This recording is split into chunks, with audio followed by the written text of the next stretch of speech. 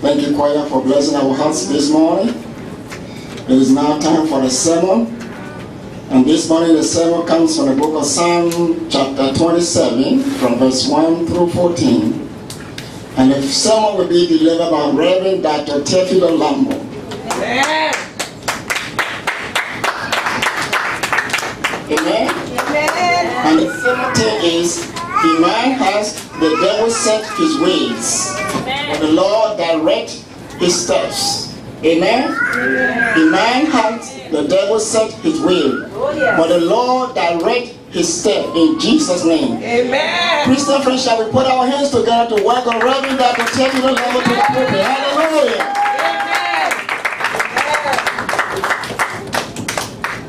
Thank you, Deacon Thomas. Can we bow our head for prayer? Almighty Father, we thank you, Lord, once again for bringing us before your throne of grace. We bow down our heads, O Lord, we say thee in the name of Jesus, your Son, to please, Father, consecrate your message. Anoint your servant that will deliver it, O Lord, speak through me, Father. Open our hearts, consecrate us, O Lord. Do not let us be hearers of thy words alone, but do us also. Amen. At the end of this message, Father, let us have something to take home. Let us have something to generate in our hearts, O Lord, and never let our lives be the same again.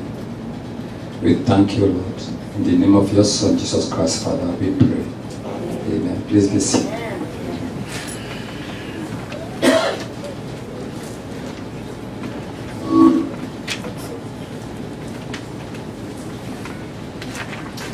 The theme of our message this morning, it's also the same thing that is written in the book of Proverbs, chapter 16, verse 9.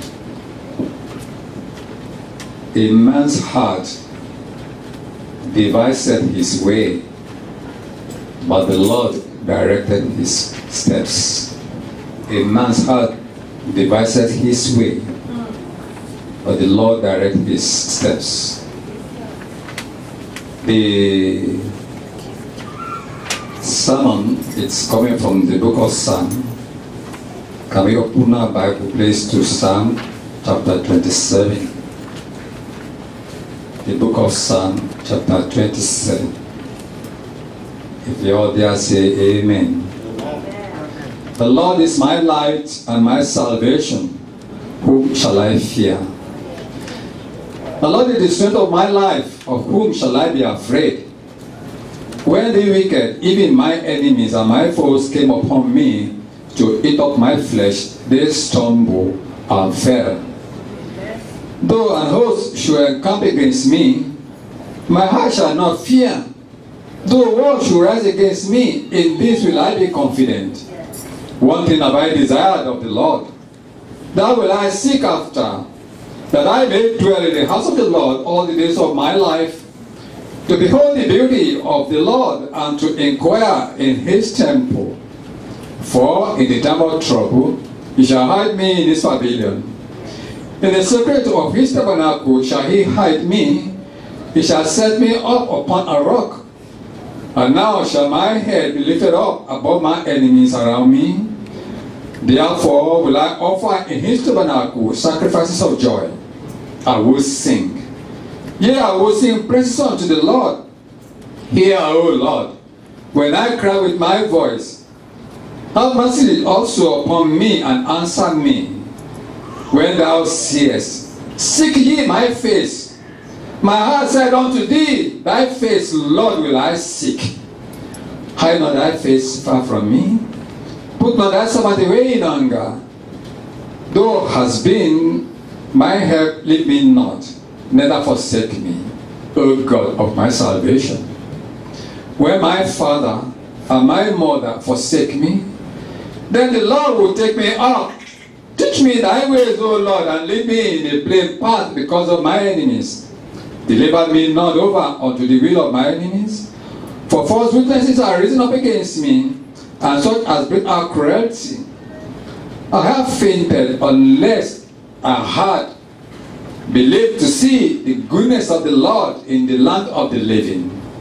Wait on the Lord. Be of good courage, and he shall strengthen thy heart. Wait, I say, unto the Lord. May God bless his holy word. Amen. A man's heart devises his way, but the Lord directs his path. We read in Proverbs 16, verse 9, a man's heart divides his way, but the Lord directs his path, which we can interpret to mean, if men make God's glory their end, and his will their rule, he will direct their steps by his spirit and grace. In other words, all humans need their spiritual guidance from the Lord. Whatever they are doing and whatever they hope to accomplish in this world, without God's guidance, we are just like a lost sailor sailing the large ocean of human existence, navigating the ship without a compass or a GPS to bring us to our destination without ending up with frustration, weariness, and a heart of despair. What then do we understand by that commonly used word, guidance? Guidance is the process by which humans or animals are channeled along a defined path, either to salvation or to destruction. There are different types of guidance. We have spiritual guidance, we have parental guidance, we have leadership guidance, and others. We read in the Holy Bible the accounts of how human race, kings, leaders, husbands and wives, men and women, through communication with their spiritual ears, which we often call the silent voice, beneficial only to those who are gentle and humble enough to recognize that golden silent voice, or either appearing in person or God sending his angels, and even using domesticated animals or natural things which we had created to guide us throughout ages. Spiritual guidance do come in many dimensions: through dreams, by direct instruction from God, through personal encounter with God, through the angels, or through the servants of God, or by servants, by signs, by stars, pillars of fire, and cloud. The types that are more familiar to most of us in the modern world are through parental guidance, pastoral guidance, through prophets, pastors, and executive guidance from those in authority over us.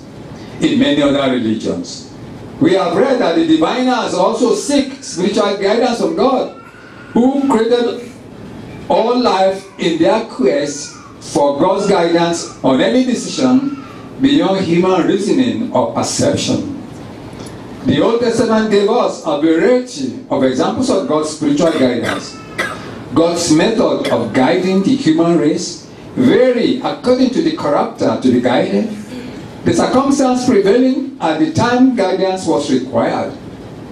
And in Genesis 12, 1-5, it's written, "Now the Lord has said unto Abraham, Get thee out of thy country, and from thy kindred, and from thy father's house unto a land that I will show thee. And I will make of thee a great nation, and I will bless thee, and make thy name great. And thou shalt be a blessing, and I will bless them that bless thee, and curse him that curse thee. And in thee shall all families of the earth be blessed." Hallelujah.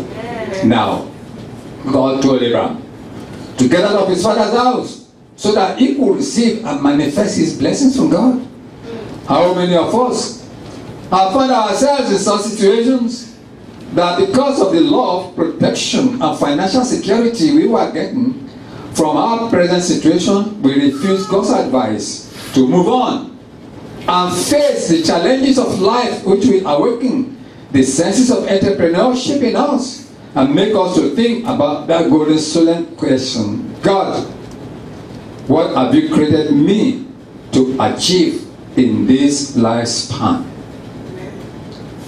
I have often heard and also giving messages to people about this confronting question: Some we are told not to travel abroad, since his greatness is in the country of his birth. While for others, it is the opposite. In total disobedience to the spiritual guidance, many African young people have ended up losing their lives either by drowning or dying of heat and exhaustion while crossing the North African Sahara Desert, while some are still languishing in foreign prisons, all because they want to travel abroad in search of the green pastures. In those days of old, we read that God or his angels often appear to humans, but no more now. We may be wondering why. Was it that our Father, God, was willing to appear to his people in those days? But in our present world, only extremely few believers can claim to have that personal contact with God. Has God abandoned us? I should think not. It is not just. We have all become less dependent on God. We are all trusting in our own understanding, and which has compromised our loyalty to God. God advised Abraham to walk before him and remain perfect. And his name, after receiving his blessing, was changed to Abraham, meaning father of many nations. Does any one of us can honestly say in his heart that he is strictly walking before God without putting our self-interest first? In Genesis 18:1-15, Abraham was sitting in front of his tent when he saw 3 travelers approaching. He ran to welcome them, bade them to rest from the sun, and lavish hospitality on them, washing their feet because of the dusty route. Since there were no cars or tar roads in those days, he prepared meals before them without knowing who they were. To his greatest surprise, one of them opened up and told him in verse 9 of that Genesis 18, "Where is Sarah thy wife?" And he said, "Behold, in the tent." And he said, "I will certainly return unto thee according to the time of life, and lo, Sarah thy wife shall have a son." Amen. Amen. And Sarah heard where she was standing behind the tent door. Now Abraham and Sarah were old and were stricken in age. For Sarah to be able to bear a child at the age of 70, therefore Sarah laughed within herself, saying, "After I am waxed old, shall I have pleasure, my Lord being old also?" In other words, just like any one of us, after we are 70 years old, how can I be pregnant when my husband is also 90 years of age? They must be joking. So she laughed gently to herself as another false prophecy. Now, let us consider this dramatic event. And I want you to put yourself in the position of Abraham and Sarah. You just had 3 strangers. After eating the meal you offered them, now pronounce a prophetic message that medically is impossible. Will you not also mark such a message like Sarah did? Sarah was not in view, but overheard the message. She, however, got a shock of her life when she was told by these strange travelers that they knew she was laughing. Hence, she was afraid. What did it teach us? How many of us have had encounter with these messengers of God sent to us to guide us towards our blessing, but through ignorance, selfishness, lack of faith, and the walls of Jericho we have built around ourselves when we are too full of the importance of ourselves, resulting in lack of humility to see or read between lines. We disregard the servants of the Most High God when they are sent to us. How many of us are lucky to be experiencing this spiritual guidance through our dreams? Some people do not believe in the power of the authenticity or the accuracy of messages received in dreams, and hence tends to treat them as reflection or result of depressed brain. Believers, however, do take messages received from dreams seriously As we read in the Holy Bible, in the story of Isaac's son, Jacob. And after Isaac had blessed Jacob and sent him away to his mother's brother Laban in Syria to take a wife, what then happened? In Genesis 28, 11 to 15, he said, and he lighted upon a certain place and tarried there all night, because the sun was set. And he took of the stones of that place and put them for his pillow, and lay down in that place to sleep. And he dreamed. And behold, a ladder set up on the earth, and the top of it reached to heaven. And behold, the angels of God ascending and descending on it. And behold, the Lord stood above it and said, I am the Lord God of Abraham thy father, and the God of Isaac. The land whereon thou liest, to thee will I give it, and to thy seed. And thy seed shall be as the dust of the earth, and thou shalt spread abroad to the west, and to the east, and to the north, and to the south. And in thee, and in thy seed shall all the families of the earth be blessed. And behold, I am with thee, and will keep thee in all places whither thou goest, and will bring thee again into this land. For I will not leave thee until I have done that which I have spoken to thee of. This is the character of the living God that we are all serving. He is God of covenant, God of faithfulness, who keeps his promise. Amen. Amen. And Jacob awake out of his sleep, and he said, surely the Lord is in this place, and I knew it not. And he was afraid and said, how dreadful is this place? This is none other but the house of God, and this is the gate of heaven. Jacob realized the significance and the impact of this dream in his life, and he never looked back despite all the trials and tribulations he suffered under his uncle Laban, whom he served for 20 years in order to be a father of many sons. In Genesis 31, verse 14, it said, thou, and this is Jacob telling his father-in-law, he said, thus have I been 20 years in thy house. I served thee 14 years for thy 2 daughters, and 6 years for thy cattle, and thou hast changed my wages 10 times. If you remember the story of Jacob and his uncle, he went there to go and marry Rachel, but unfortunately she had a senior sister, and the tradition forbids the junior sister to marry before the senior one. So they did not argue with him. They asked him to serve for 7 years, his father-in-law, and then at the end of the 7 years they will give him his wife. So at the end of 7 years they got him drunk, and then they sent the senior sister leave to him. When he woke up in the morning, he found out that it was not the wife that he served. So he said, what have you done this to me? He said, but this is the tradition. So what am I going to do? He said, well, you have to serve another 7 years. If you want, Rebecca, so he served another 7 years, making 14 years. And as if that was not enough, then the problem came about the shift too. He served another 6 years to make 20 years. And in those 20 years, Laban was just tricking him like this. As the same way he tricked his own senior brother Esau to get the blessing. So you can't get away with murder. You can't get away with anything. You see, he tricked his own senior brother to get away his to get his birthright, and his own brother-in-law also tricked him. So he served 20 years.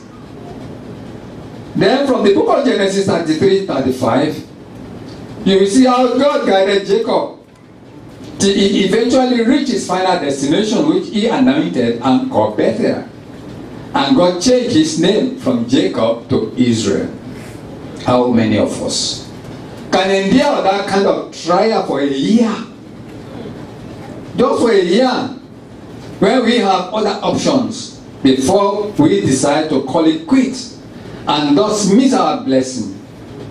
But if you are allowing yourself to be guided by the word of God, no matter the trial or humiliation that may often come your way, your heart will always tell you to endure, because it is a trial which will one day end. Amen. When God is ready to move you on to your new destination. Amen. Amen. Hallelujah. Moses enjoyed the spiritual guidance of God after he fled from King Pharaoh in Egypt into the wilderness. He was taken care of by a rich Ethiopian priest called Jethro, who later gave him his daughter as wife. In Exodus 3:12-14, here we read the assurance God gave to Moses after commanding him to go to Egypt and bring out the children of Israel from slavery. Here we have to differentiate God's command or instruction to us from God's advice or guidance. In Exodus 3:10, God gave Moses specific instruction. Come now therefore, and I will send thee unto Pharaoh, that thou mayest bring forth my people and the children of Israel out of Egypt. God does not have to plead or say, please, can I send you? Can he that is molded query his creator that molded him? Certainly not. But we can plead with God as humans with limited faculties to guide us or to pilot us on how we are going to accomplish the task that he has given us to do, no matter how difficult or humanly impossible. Moses also was afraid, but God assured him with spiritual guidance, as we read in verse 12. And he said, certainly, I will be with thee, and this shall be a token unto thee that I'll send thee. When thou hast brought forth the people out of Egypt, ye shall serve God upon this mountain. God was telling Moses that after he had helped him to accomplish his task, he should come back to the same mountain, Mount Horeb, where God appeared to him in the burning bush, and ye shall serve God. That statement alone should have been enough assurance for Moses that his victory was guaranteed. But he yielded to fear of the flesh. But God was kind on him because he had been destined for that assignment. God did not abandon him throughout his historic adventurous journey in the wilderness. The Bible tells us that God was guiding them not with scouts or with angels, but in Exodus 13:21-22, we read, and the Lord went before them by day in a pillar of a cloud to lead them the way, and by night in a pillar of fire to give them light, to go by day and night. He took not away the pillar of the cloud by day, nor the pillar of fire by night from before the people. Hallelujah. Amen. Can you imagine to what extent our Jehovah God can make the way possible where there is no way for us? My brethren in Christ, why can we not start today to make ourselves ready and available to God to use? Why do we still choose to remain adamant in our own wisdom, as if we are the owners of our souls?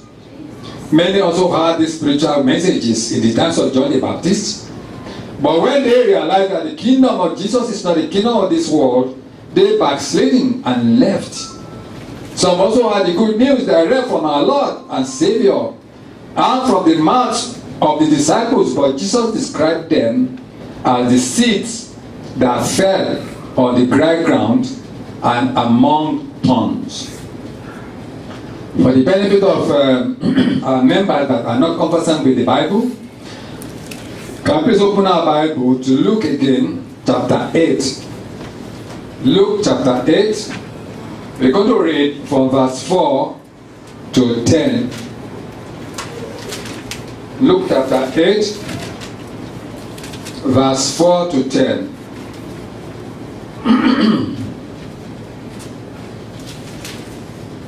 Luke chapter 8, verse 4 to 10.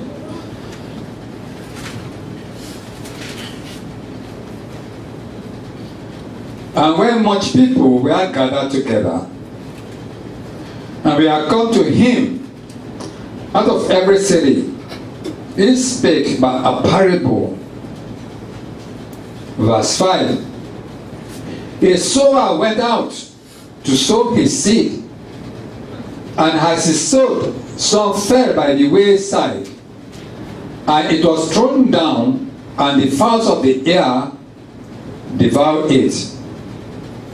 And some fell upon a rock, and as soon as it was sprung up, it withered away, because it lacked moisture. And some fell among thorns, and the thorns sprang up with it, and choked it.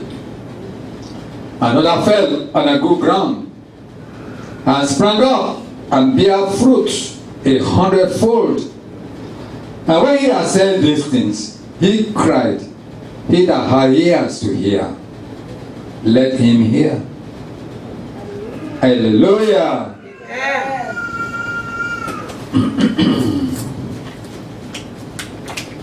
Now, the parable is this. The seed is the word of God. Those by the wayside are they that hear. Then cometh the devil and take away the word out of their hearts, lest they should believe and be saved. They on the rock are they which they hear, receive the word with joy.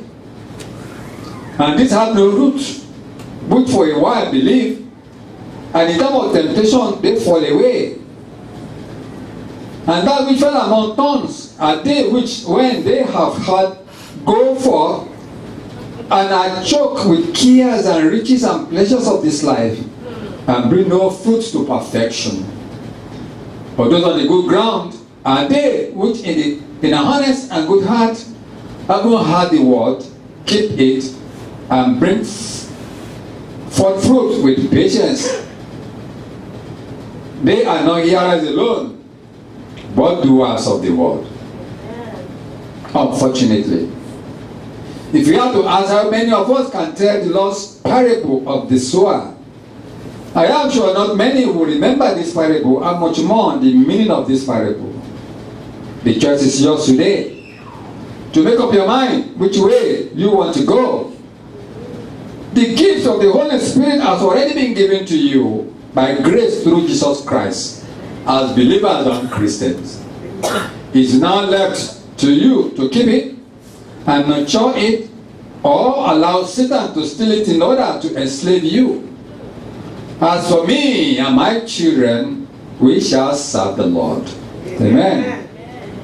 My God is so wonderful and so mysterious that nothing is impossible for him. He can even use animals to talk, as we also already encounter of a great priest, Balaam, that he had with the king of Moab, when he asked Balaam to curse the children of Israel.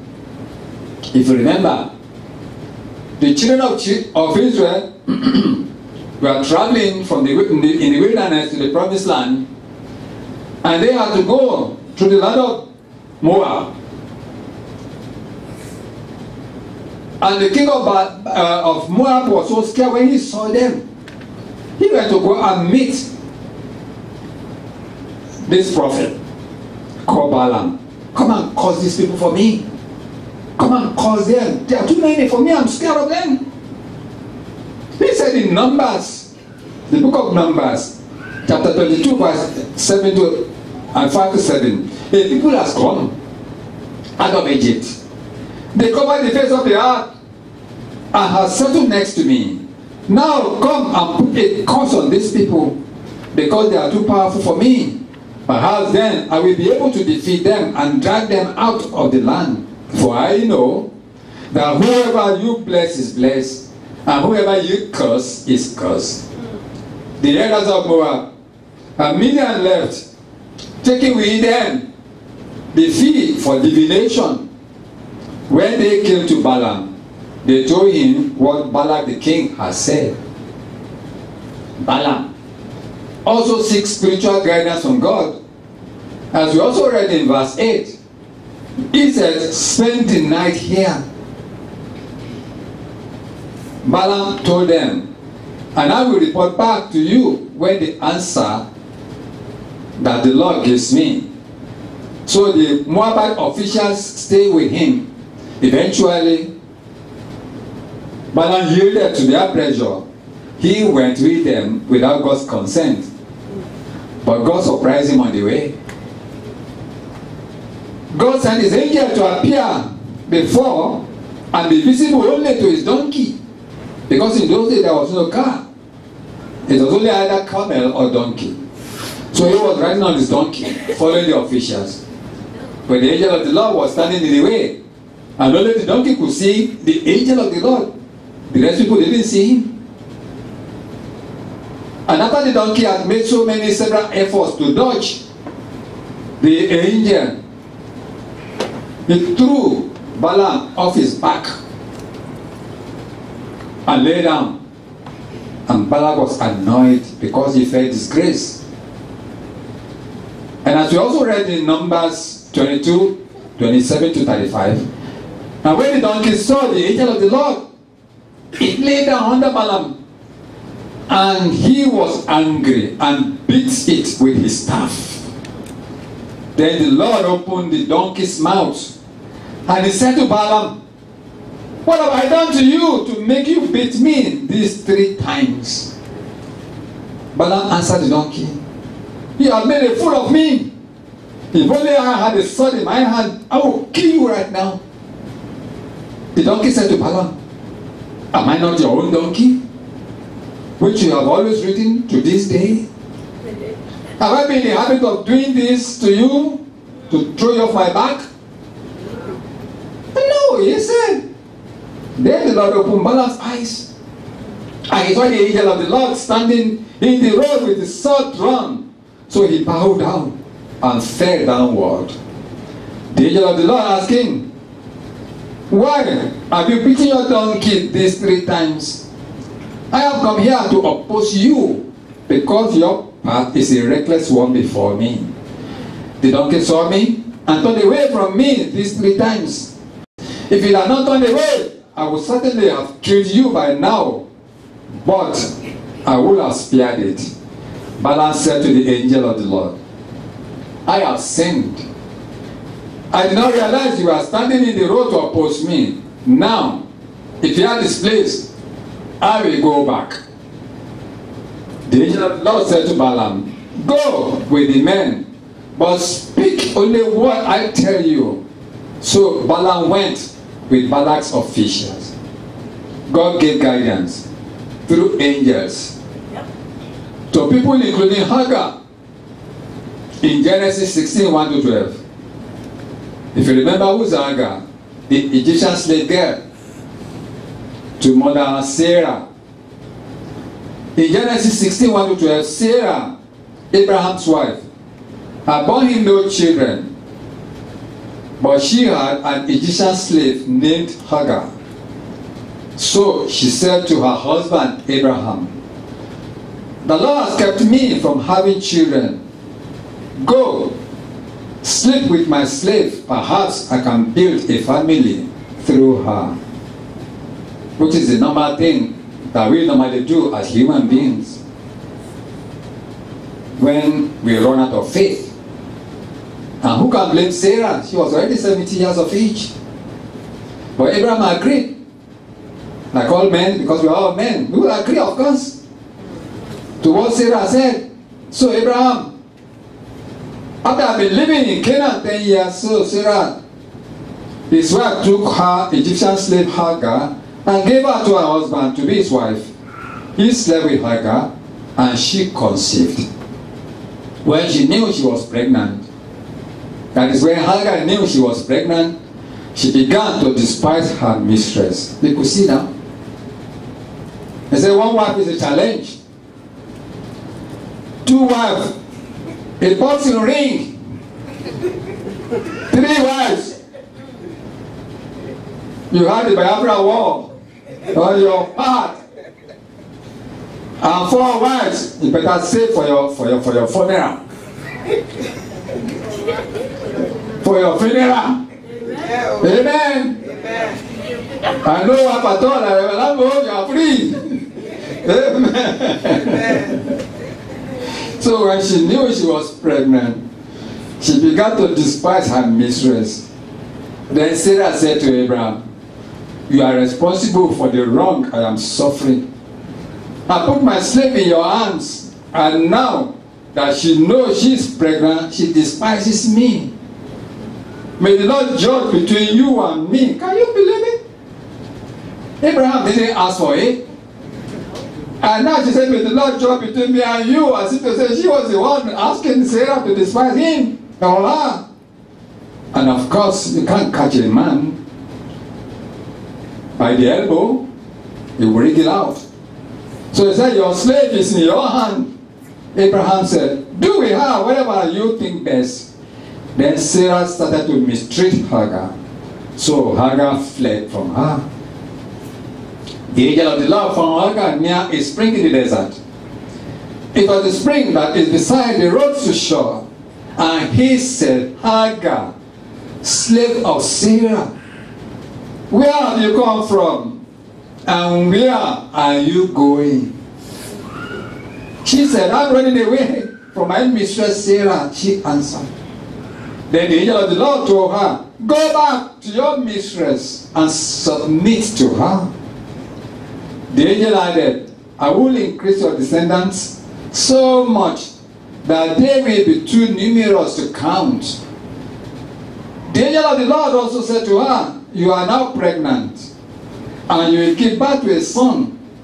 You shall name him Ishmael, for the Lord has heard of your misery. He will be a wild donkey of a man. His hand will be against everyone, and everyone's hand against him.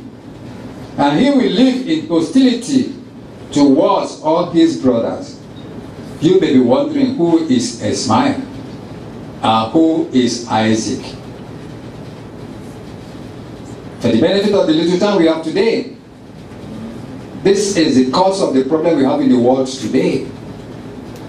Through Isaac, we have the generations of Christians, the generations of the 12 tribes of Israel, and through Ishmael, we have the 7 kings of the Arabic countries that form the Islamic states today. And you could see the rivalry that started from the mistake committed by our mother Sarah. All the descendants of Ishmael, the radical Muslims, are against the Jews. And that rivalry still continues till today. So it is not a political problem. It is not an American problem, but a problem that was grounded right from the beginning. But if you are reading your Bible, you not even listen to the politician because you know the source of any problem. And only God can solve it. Only God can solve it. The mistake has already been made. And nothing can solve it for us. So this is a fine example of divine or spiritual guidance, which most of us must have experienced at that critical hour of our need. Especially those who survive life as refugees in war and crisis-torn nations all over the world, where there are nowhere to turn. How many of us have experienced or had stories of rejection from those in whom you have built all your hopes? Maybe your husband, maybe your wife, that we so call our soulmate when the going was good, only to be woken up in the middle of the night, and the one having the upper hand telling you, darling, he still call you darling. In the morning, pack all your belongings together with your child and leave my house. I used to wonder, when I hear men threatening to divorce their spouse or sell the house or even divide or drive the spouse with whom the two of you have struggled together to build a home, God saw the affliction of the helpless Egyptian housemaid of Sarah, Hagar, being driven from her home where she was already a second wife. But when there's no one for you, God is always there and will not desert you. Amen. But will guide you on what to do. Amen. And the angel of the Lord said unto her, return to thy mistress, and submit thyself under her hands. Hagar obeyed the guiding instruction of the angel of God. And through her seed, God's promise was fulfilled in her life. How many of us have had that personal encounter from God or his messengers as he turned a stubborn heart to spiritual guidance? Many of us are suffering today from different types of infirmities in our life, and Jesus Christ has been waiting for us to guide us, but we still continue to refuse his hand of friendship. I had my own experience of spiritual guidance, which is a testimony I'm sharing today with you. I had my own experience of spiritual guidance when my second time I came to Maryland from California, and the room I was supposed to occupy was unexpectedly occupied by a young nursing mother, then desperately in need. My pastor then gave me an option, either to stay with her or to share with some fellow Christian families who were also ready to come and pack my things the following day. That night, I slept. Behold, I was warned in a vision that the woman I ran away from, who masterminded my first exile back to California, will come back to rape me. In the morning when I told my reverend the vision, she acclaimed, "This is devil. You are not going anywhere. You stay here with me under my protection." And had been staying with her for the past 6 years. We are no Jezebel could come and get me. She God provided my accommodation when I am now wise enough to always put on my chastity belt. Praise God. Amen. Thank you, Reverend. You are laughing. Amen. In the New Testament, we have many instances where God guided his anointed. In Luke 1:19-20, angel Gabriel was sent to a great Jewish priest, Zechariah, where he was ministering unto the Lord to announce the great news of the coming of the harbinger through his family. That's why the father, he and his wife were advanced in age. Zechariah, of course, like most of us, disbelieved. And angel Gabriel was not furious with him, but gave him guidance in form of advice, in order to prepare his mind for the holy servant of God that his wife will be carrying for the next 9 months. As we read in verse 19-20, and the angel answering said unto him, I am Gabriel, that stand in the presence of God, and am sent to speak unto thee, and to show thee these glad tidings. And behold, thou shalt be dumb, and not able to speak unto the day that these things shall be performed, because thou believest not my words, which shall be fulfilled in their season. When the angel Gabriel appeared to her mother, Mary, and announced the great tidings of the Immaculate Conception of our Lord Jesus Christ, the man to whom she had been betrothed became suspicious and uncomfortable, since he did not have any intimate relationship with Mary. But because he loved her very much, he planned to terminate the relationship quietly, so as not to embarrass her, the woman of his heart. The Lord saw his problem and had to guide him, as we also read in Matthew 1:20-25. But while he thought of these things, behold, the angel of the Lord appeared unto him in a dream, saying, Joseph, thou son of David, fear not to take unto thee Mary thy wife, for that which is conceived in her is of the Holy Ghost. And she shall bring forth a son, and thou shalt call his name Jesus. for he shall save his people from their sins. Now all this was done, that it might be fulfilled, which was spoken of the Lord by the prophet, saying, Behold, the virgin shall be with a child, and shall bring forth a son, and they shall call his name Emmanuel, which means, interpreted, is God with us. Then Joseph, being raised from sleep, did as the angel of the Lord has bidden him, and he took unto him his wife, and knew her not till she had brought forth her firstborn son, and he called his name Jesus. God is always with his son, and his earthly parents.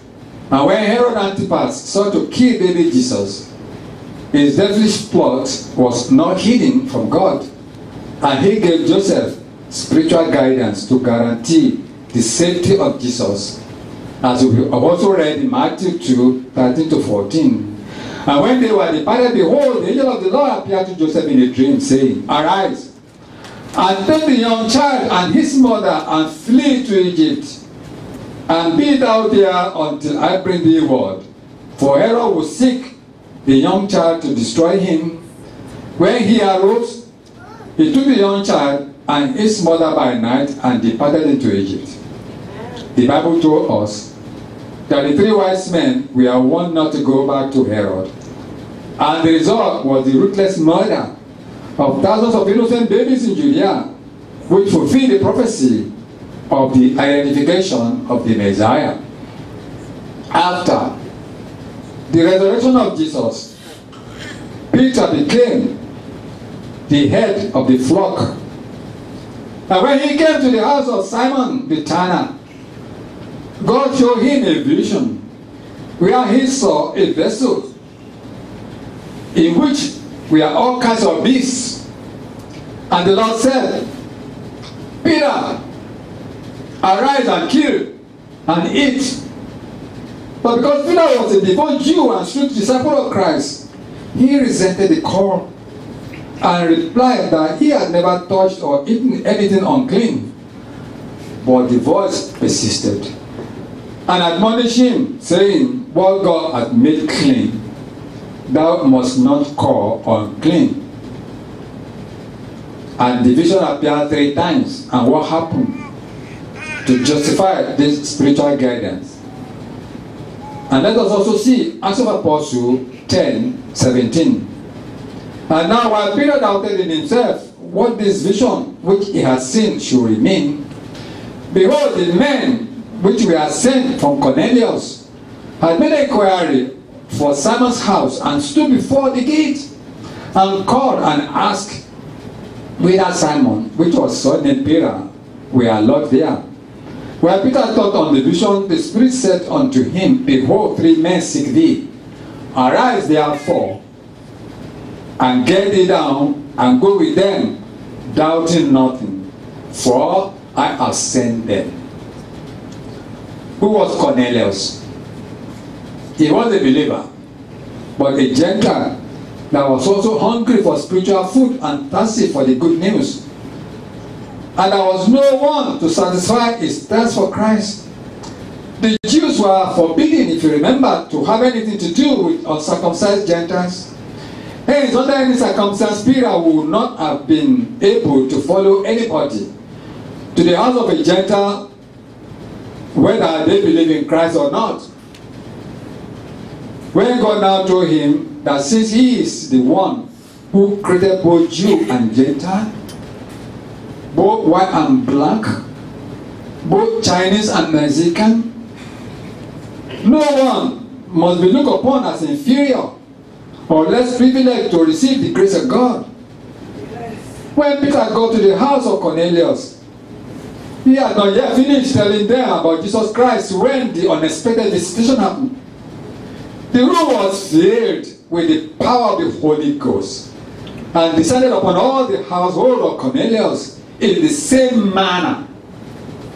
The disciples received it on the day of Pentecost, and Peter had no option but to baptize them all immediately.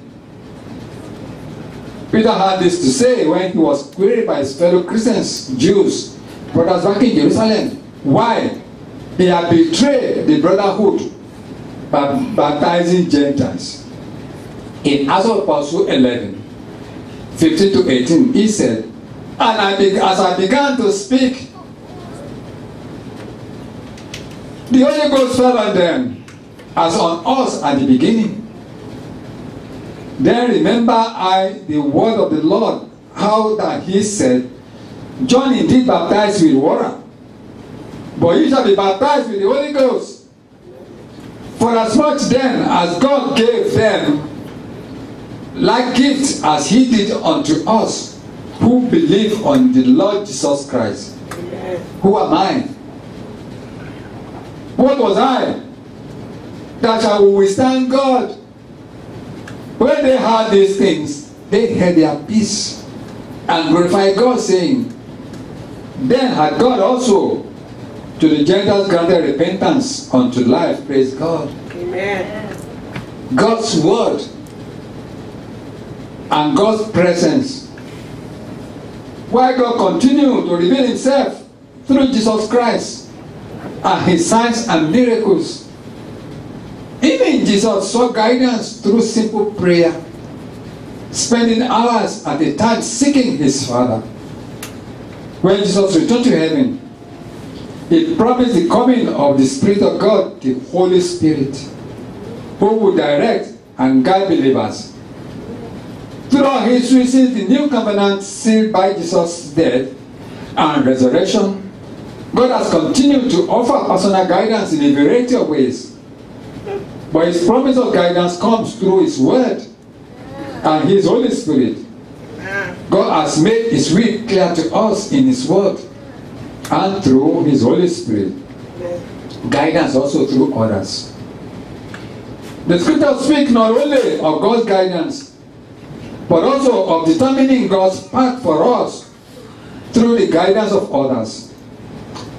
The writer of Proverbs claimed to receive guidance through the influence of parents.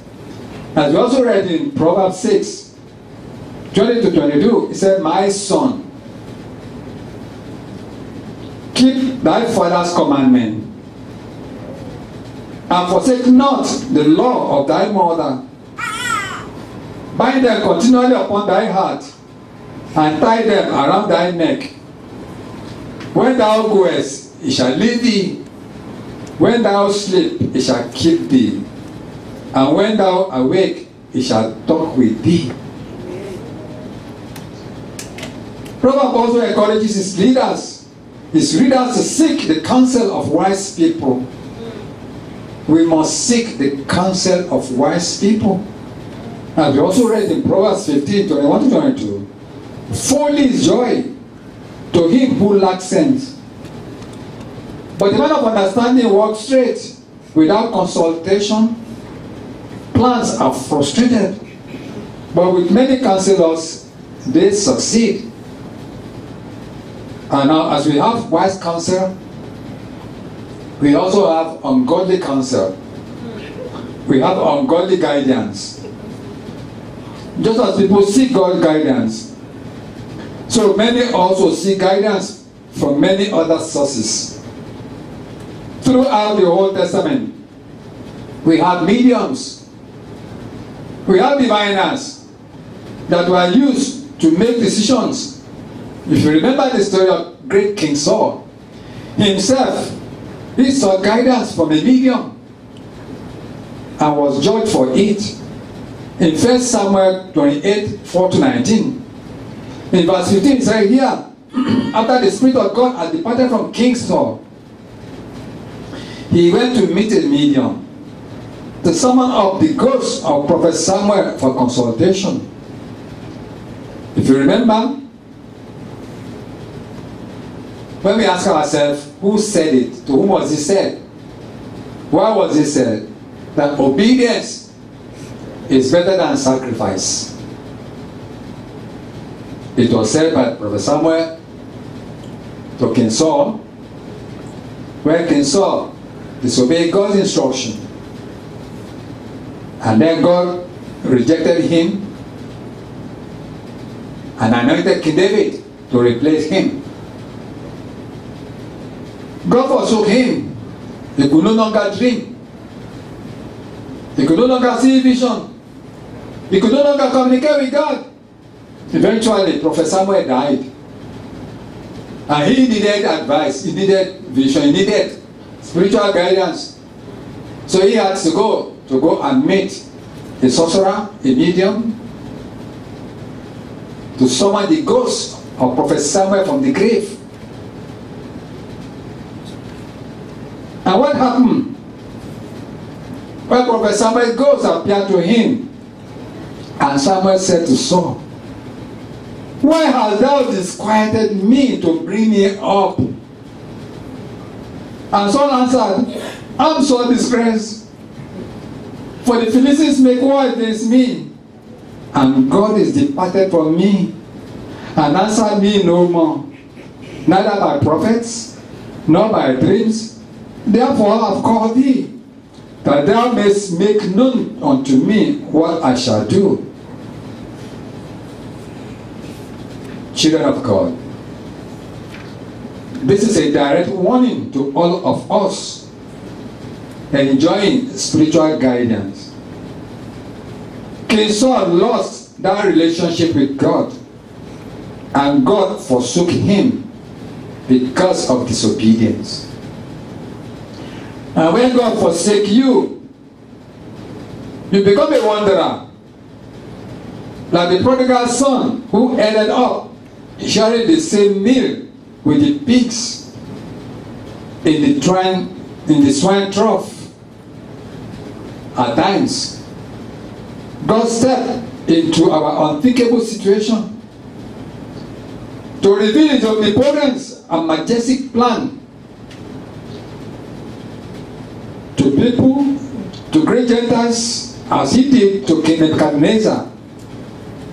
In one such case, God provided his own prophet Daniel to speak to a king who had exalted the wise men of his land. As the King Thomas also taught us in the Bible study class in Daniel 2, 1-28. In verse 19 of chapter 2, he said, "Then was the secret revealed unto Daniel in a night vision. Then Daniel blessed the God of heaven. Daniel answered and said, Blessed be the name of God forever and ever. For wisdom and might are his, and he changed the times and the seasons. He removed great kings and set up kings. He gave wisdom unto the wise, and knowledge to them that know understanding. He revealed the deep and secret things. He knoweth what is in the darkness, and the light dwelleth with him. I thank thee and praise thee, O thou God of my fathers, who hast given me wisdom and might, and hast made me known unto me now what we desire of thee. For thou hast now made known unto us the king's matter. In another situation, God revealed his majestic plan to King Pharaoh of Egypt, as we also read in Genesis 41, 1-36. Joseph was the man God had prepared to deliver his message, as we read in verse 32-41. And for that, the dream was doubled unto Pharaoh twice. It is because the thing is established by God, and God will shortly bring it to pass. Amen. Now therefore, let Pharaoh look out, a man discreet and wise. And this is Joseph talking. And set him over the land of Egypt. Let Pharaoh do this, and let him appoint officers over the land, and take up the 5th part of the land of Egypt in the 7 plenteous years. And let them gather out the food of those good years that come, and lay up corn under the hand of Pharaoh, and let them keep food in the cities. And that food shall be for store to the land against the 7 years of famine, which shall be in the land of Egypt, that the land perish not through famine. And the thing was good in the eyes of Pharaoh, and in the eyes of all his servants. And Pharaoh said unto his servant, Can can we find such a woman as this? A man in whom the Spirit of God is? And Pharaoh said unto Joseph, for as much as God has showed thee all this, there is none so discreet and wise as thou art. Thou shalt be over my house, and according unto thy word shall all my people be ruled. Only in the throne will I be greater than thou. Can you imagine? Direct from prison yard to be second in command to the greatest king on earth in those days, the King Pharaoh. Is anything impossible for God? When God is with you, who can be against you? The New Testament records instances of ungodly guidance as well. Oh, yes. Which are those coming from soothsayers, from sorcerers, from diviners. Two typical examples were mentioned in the Bible. One was found in Acts of Apostles 16 to 22, where false prophets or fortune tellers were led by evil spirits who could foretell fortune. Once, when we were going to the place of prayer, it reads, we were met by a female slave who had a spirit by which she predicted the fortune and future. He had a great deal of money for her owners by fortune telling. She followed Paul and the rest of us, shouting, these men are servants of the Most High God, who are telling you the way to be saved. She kept this up many days. Finally, Paul became so annoyed that he turned around and said to the spirit, in the name of Jesus, I command you to come out of her. At that particular moment, the spirit left her. When her owners realized that their hope of making money was gone, they seized Paul and Silas and dragged them into the marketplace to face the authorities. They brought them before the magistrates and said, these men are Jews, and they are throwing out our city into uproar by advocating customs unlawful for us Romans to accept or practice. The crowd joined in the attack against Paul and Silas, and the magistrates ordered them to be stripped and beaten with rod. And the second example was the encounter again that Peter had with Simon the sorcerer in Acts of Apostles 8, 9 to 11. Describe Simon. Simon was also a believer who had the message, and he believed. He was baptized, but he was a rich doctor, and people respected him. And then when Peter went there now to bless the people, he saw Peter through laying hand of hands. The people were receiving the Spirit of the Holy Ghost. So he went to Peter and said, Peter, I beg you, this is money. Send that gift of the Holy Ghost to me. Now whoever I put my hand, they too will receive the Holy Ghost. Amen. Now, for some time, a man named Simon had practiced sorcery in the city and amazed all the people, and deceiving the people until his end came, when he offered to buy the gift of the Holy Spirit from the Apostle Peter, as we read in Acts of Apostles 8, 18 to 23. And when Simon saw that the Spirit was given at the laying on of the Apostles' hand, he offered them money and said, give me also this ability, so that everyone on whom I lay my hands may receive the Holy Spirit.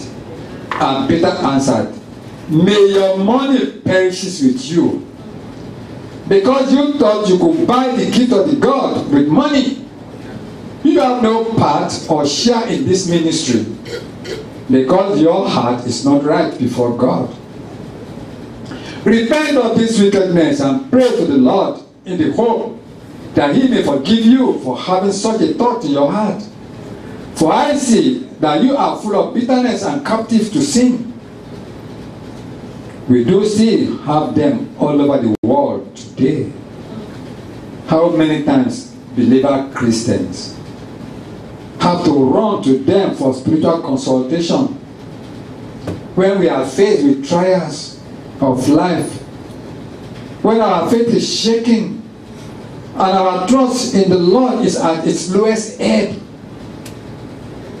We forget the anointing in us. We run back to these false prophets, to these soothsayers, to consult. Should I still remain in the ministry? Should I still continue to be a pastor? Can you imagine it? Our parents did this, and there's no use denying it. Amen. But we thank God today, through grace in Jesus Christ, the salvation we have received at our baptism is now being manifested in us. Amen.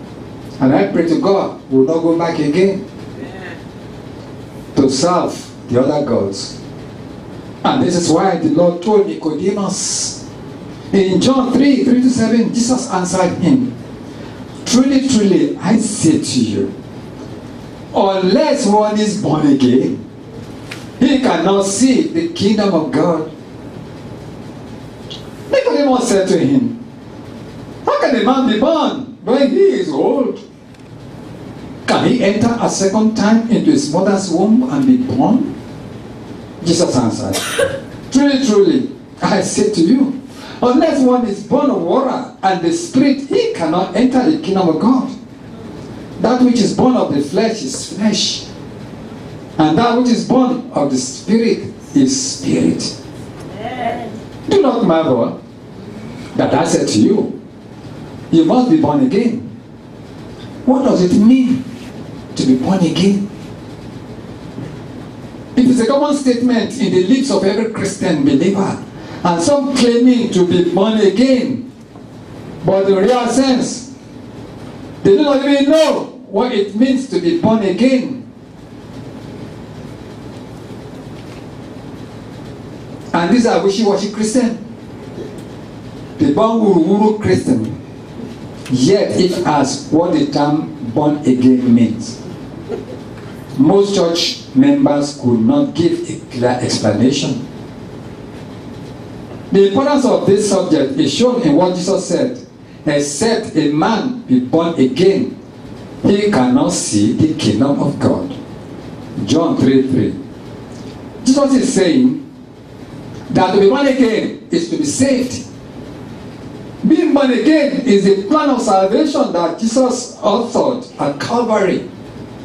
It is imperative that we understand what is required for us to be born again. All agree that when Jesus went to the cross, he brought in the means of salvation for everyone who will accept it. But what really happened at Calvary? What can it do for me? How do I accept what was done there in my own personal life? At Calvary, there were 3 steps to the work of Christ. 1, death. 2, burial. And 3, resurrection. As we read in 1 Corinthians 15:1-4, it is very easy to see that these 3 steps make up the act of being born again spoken of by Jesus. To die, to be buried, and to rise again. That is, to be born again. So we see that Jesus, through his death, through his burial, and his resurrection, brought for us the plan of being born again spoken of in John 3:3, whereby we receive our salvation. Amen. The fact that Jesus purchased the plan of salvation for us is the greatest news the world has ever received. The thing we must understand is that not only was it necessary for Jesus to do something, but also it is absolutely essential for us to act upon it. Amen. To act upon what he did. Jesus told Nicodemus, "Ye must be born again." There are no tricks to spiritual guidance. All it takes is being in full and close relationship with God. Amen. No matter what difficulty or trial we may be going through, we must hold fast to our faith. And do not forsake God to seek salvation from pagan gods who have eyes but cannot see, and have ears but cannot hear, or depend on our earthly possessions. Like the scripture says in Psalm 115, 7 to 8. Our God is in heaven. He does whatever pleases him. But their idols are silver and gold made by human hands. They have mouths but cannot speak, eyes but cannot see. They have ears but cannot hear, noses but cannot smell. They have hands but cannot feel, feet but cannot walk, nor can they utter a sound with their throats. Those who make them will be like them, and so will all who trust in them. May God never let that be our portion. Through wisdom and guidance can only be found in the Lord.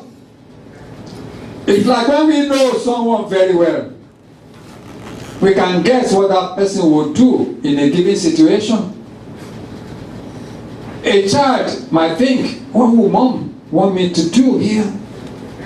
A wife might think, what will my husband want me to do in this situation? Oftentimes, they guess right because they have a big close relationship with each other. By the same token, if we are committed to building an intimate relationship with God and know God very well and know His Word, then we'll be able to know God's will in most situations. It will be clear to us without even asking, because the Comforter, we have established His seat in our hearts, and will guide us because He is the Spirit of truth. Amen. As the Bible says in 1 John 2:27, but you have received the Holy Spirit, and He lives within you. So you don't need anyone to teach you what is true. For the Scripture teaches you everything you need to know. And what it teaches you is true. It is not a lie. So just as He has taught you, remain in fellowship with Jesus Christ. Amen. May God of our fathers bless each and every one of us hearing these messages this morning. Amen. It shall be well with you all. In the name of Jesus Christ our Lord. Amen. May God bless you all.